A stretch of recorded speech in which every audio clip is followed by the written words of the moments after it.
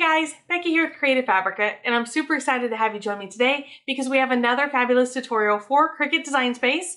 Now, if you're a Cricut fan, definitely make sure to subscribe to the channel and turn on notifications. That way you always get notified of our latest and greatest videos.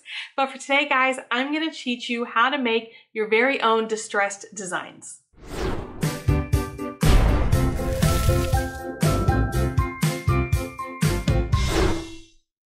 Alright guys, so here we are in Cricut Design Space, and of course I just have a blank canvas open here for you, but we are going to upload a few elements to work with today. So let's go ahead and jump on in. We want to click on the upload button down here at the bottom, upload image, browse, and then what I want to go ahead and select are my grunge frames. Now, these are called grunge frames, but I always refer to this style as distressed. And this is what we're looking at here. Now it does come with this little text, but that's okay, we can delete it. And of course we have 4 different frames to choose from. Now, I'm not using these frames exactly. We are going to use them in conjunction with some other files. And let me show you how and why you would want to do that. Now these files can be a little large, so you have to be a little bit more patient with your computer if it takes a while for them to upload, okay? So the first thing we want to do is go ahead and ungroup, and we can delete the text because right away we absolutely do not need that. And then you notice if I click on this, I have groups of these different pieces. Okay, now that's important because what you actually want to do while they're grouped, and I appreciate that, we want to weld them together. So we're going to select the one that we want to work with, which is going to be not these. We'll work with this one, and then we want to go ahead and weld, okay? Because it's important that those aren't individual pieces anymore. We want to weld them together so that they're all part of the same piece. Because we're going to be using the slice tool, and you guys may remember that you cannot use the slice tool unless your pieces are welded together. You can only slice 2 items. Okay, so since all these are individual items, we're going to weld them into one item so that we can use that slice tool. Okay, so there we go. One basic cut weld. Now let's go ahead and just start with a basic shape. And you know what? Let's do a heart. Just a cute little heart. And let's make it red, and we're going to send to back. And then what I want to do is I'm going to make this frame the same or similar size and arrange it however I want to arrange it. So then you select both of these and you slice. Now again, this may take a minute just like the welding did, but that's okay, we can be patient.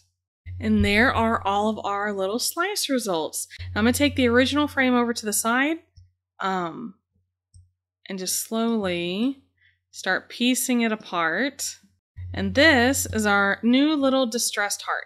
Now I know what you're thinking, Becky, not a whole lot to look at, but you can keep distressing as much or as little as you want, okay? Now this one, obviously, we use a square frame and a heart-shaped object, so maybe not the result that you were looking for, but it still definitely worked, and I could reline this up with the frame and slice again if that's what I wanted to do. Now let's move this over to the side. And we're going to get rid of these other slice results. Okay, so we're going to move on to something a little bit more complex. Let's go back to upload. We are going to bring in a separate SVG file. And we're just going to select both the flag and our grunge frames again so that we can choose a new one. So we're going to ungroup our frames again. And then which one do we want to select this time? Let's go ahead and go with this one here. We can select the rest of this and delete. Now this time we will change, well, we need to go and weld this together. So once the weld is complete, we're going to change it to a different color. Let's just do a gray.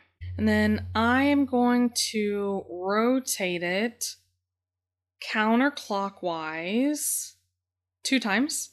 So we are going to say 180 degrees. So I say counterclockwise 2 times. Really, you could go either way because we're just flipping it. And then my flag is let's see, let's make it an even 6 inches wide. So it's 6 by 3.144. 6 by 3.144. Now I can select both of these, align, center.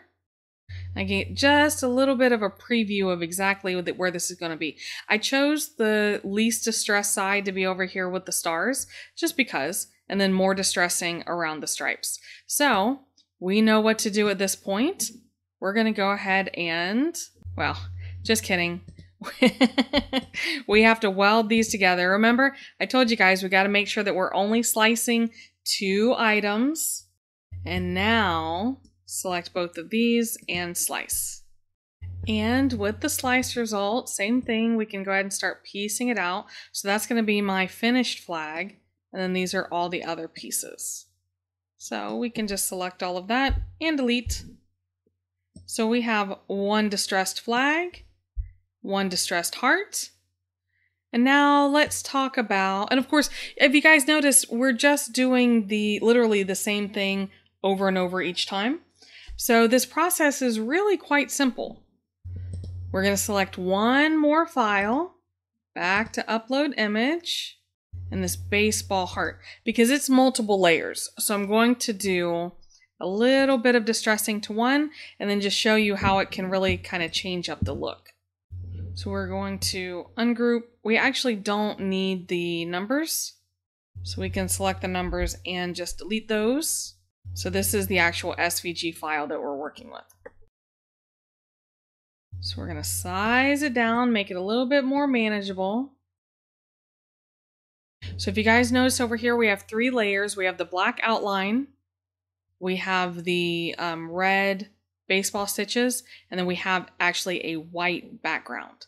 Okay, and that white background is what I want to distress today. So we can divide up everything else, and that's what we're working with. So let's go back and grab our grunge frames, our distressed frames. Now you may or may not know, but we do a lot of baseball in my house. So being able to switch up the designs for me is really important. Makes them a little bit more personal. And I'm still going to, you know what, we'll select this second one this time. But I am going to copy and paste. And I just used Control C and Control V on my keyboard. And I could have done that after I welded, now that I think about it. So I'm going to select the unwelded one and just delete. And look, if you guys don't know the keyboard shortcuts, all you're going to do is go to Edit, Copy, Edit, and Paste, or you could do that. There's a duplicate button on there. But I'm used to copy and paste, so that's often what I do. All right, so we're going to slide that one out of the way because I'm going to do what I promised you guys, and we're going to distress more than once. So I'm going to make this of a similar size, and I will select both of these and slice it out. All right, so once the slicing is done, we're going to delete all of the pieces. All right, so this is slice number 1.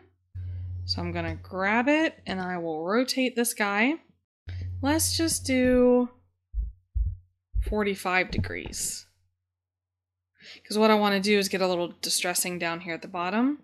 Oh, I want it the other way. Alright, there we go. So now I can... Here, let's try out that duplicate. Just in case I want to distress a 3rd time. I don't have to import it and go through the welding all over again. So we're going to send our heart to back. Make this a little larger because I want this distressing to be at the bottom of the heart. I need to make my grunge frame a little bigger because I don't want it to look weird all of a sudden on these corners if I have a straight line from the square frame. So we'll select both of these and slice. Alright, so let's change this to a different color. Because I don't know about you guys, but the black line doesn't do it for me. Let's just make it yellow. And we're going to switch to a print then cut. And same with this one. Now the print then cut, I wouldn't leave it like that when I go to cut. It's just to illustrate There we go. So it's just a little bit of distressing. Here, let's see. Let's do this instead. Let's turn that back to white. I was just kidding, you guys. I am going to go ahead and get rid of this other frame because I'm not going to use it. But using the print then cut allows me to get rid of that dark, thick line. So now I can just switch my canvas color. And with the contrast, you can see a little bit more of that distressing going on. So now I will say this may not be ideal for cutting with vinyl because obviously all these little pieces are not going to play well with your vinyl cutter as far as cutting in fine detail and those sorts of things. It'll work better on heat transfer vinyl, but not only will it not cut super great, but it's not going to be really easy to weed either. So just keep that in mind. But anybody who is creating printables or printing sublimation, those sorts of things, this is a really, really useful trick. And you can use it with vinyl. Just be prepared to be like we were patient with the software, be patient with your machine, and patient with your weeding. But hopefully you guys enjoyed this process. So guys, how did you feel about our super easy tutorial today on distressing your own designs? Now, hopefully you saw just how easy it was. Like I said, it does tax some of the resources on your computer because those grunge files can be considered a little large, but definitely worth it. I recommend experimenting with it as soon as you can because there are a lot of really great fun designs that you can make. Now, of course, if you have any questions or comments, definitely make sure you leave those down below. I love to hear from you guys. I love to learn how you're doing. But for today, I am going to wrap it up. Make sure you subscribe to the channel, turn on notifications, maybe share with a crafty friend. That way we can keep bringing you these really awesome videos. But guys, I just appreciate you stopping by. It means a lot to me. And we'll see you again next time.